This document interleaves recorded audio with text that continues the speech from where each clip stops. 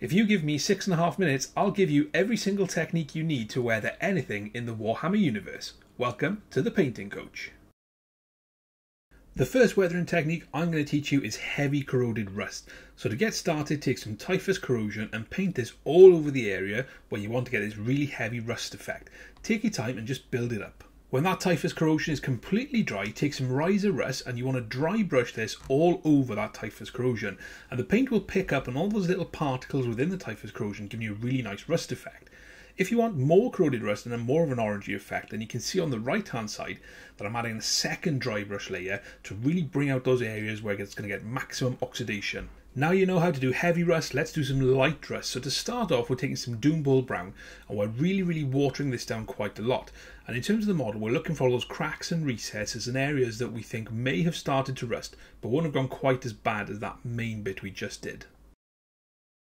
To enhance this rust effect, take some Skrag Brown. Again, water it down quite a bit, and we're looking to paint this inside that Doombull Brown, making sure we get into all the nooks and crannies, and we can also create some light streaking with this as well. Next up, I'll show you how to do verdigris. We're going to do two types. We're going to do a light verdigris and a heavy verdigris. So to start the light verdigris, take some Nihilakh Oxide, pop it on your palette, and get a really good pointed brush, and we're just going to paint this very deliberately into areas around the pipe where we think that's going to collect. So if we've got any dents on the pipe or where we've got bands that hold the pipe, we're going to just paint along there. For the heavy verdigris, go back to Nihilakh Oxide and just paint this all over the area where you want this effect.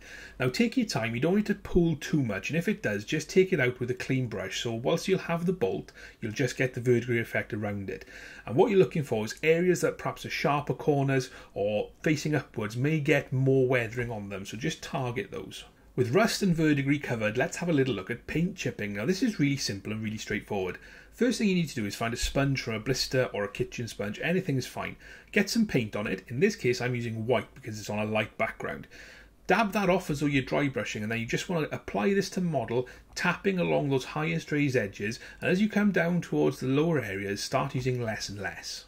Once that stage is finished, go back to your sponge and add a darker grey colour. I used to love charred and granite when they made it, but I think we're looking at Skavenblight Dinge now. And do exactly the same thing, just at the highest raised points where you want to create that chipped paint effect, and just use it sparingly further down the model. To demonstrate this effect with a different colour, I'm using Squig Orange on this red door. And again, I'm just taking my time and tapping away, just leaving a little bit of Squig Orange so it gives the impression that that red paint is chipping and starting to wear.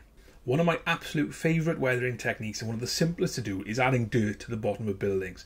Simply take some Typhus corrosion and apply it liberally along the bottom centimetre to 2 centimetres of a building, making sure it's quite jagged and uneven. Then wash your brush off, wipe it in a paper towel so it's just damp, and then start to feather that Typhus corrosion into the building, and you can see it's really simple. You get a fantastic blend and it looks great when it dries. So that's dirt on a building. Let's look at dirt on some cloth. Now you can absolutely use the Typhus corrosion technique if you want. I just want to show you something different using Agrax Earthshade. All we're doing is we're stippling Agrax Earthshade along the bottom of the model. Now let this first coat dry. If you need to, wipe your brush off and blend it in a bit. And then you can see on the next side we're just adding another coat of Agrax Earthshade, and we're slowly building up that texture as the model dries till we get the desired effect. Chipping Space Marine armour is a little more refined than using the sponge technique, so we're going to revert to a brush for this. And what we're looking to do is take a lighter colour to the armour colour and just start to dab in some little chips and some scratches. I tend to go for a desaturated colour, so I'm using Squig Orange on red, for example, and Skarsnik Green on the green armour. Now to enhance those chips, what we're looking to do is add some grey within those little chips that we did, very much like we did using the sponge technique on the building. The only difference is when I'm looking at the red armour, I'm just using some flesh tone like Kislev Flesh to enhance the chips, because the armour is quite dark anyway. We don't want to lose the grey effect in there. Weathering black armour can also be a bit of a challenge because it's so dark. So the first thing we want to do is paint a really dark brown into some of those recesses just to warm it up a little bit and look like there's some dirt collecting. So I'm using Rhinox hide. Next off, we want to chip that armour a little bit using one of the mid-tone highlights. So for this, I'm using a dark grey, something like Eshin grey will work. And again, we just want to create the effect of scratches and little dots.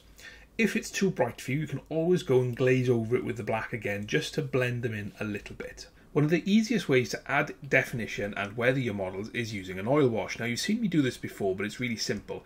just take a little bit of oil into a small metal dish, add some odourless white spirit or other thinners, mix it all up until you've got a really nice thin wash consistency.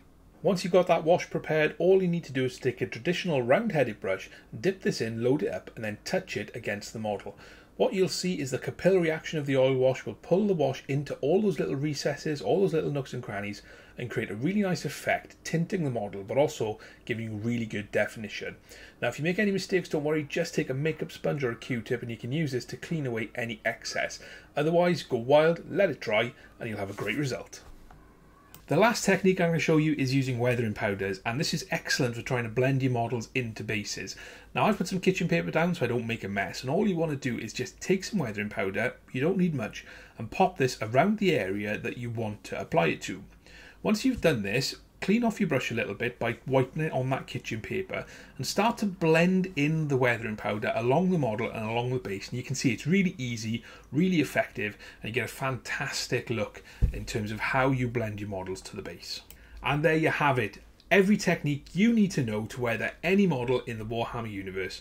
I really hope you enjoyed this video. If you did, give it a like. If you want to see how I painted all the other models I've used, check this link here. Otherwise, I'll see you next time.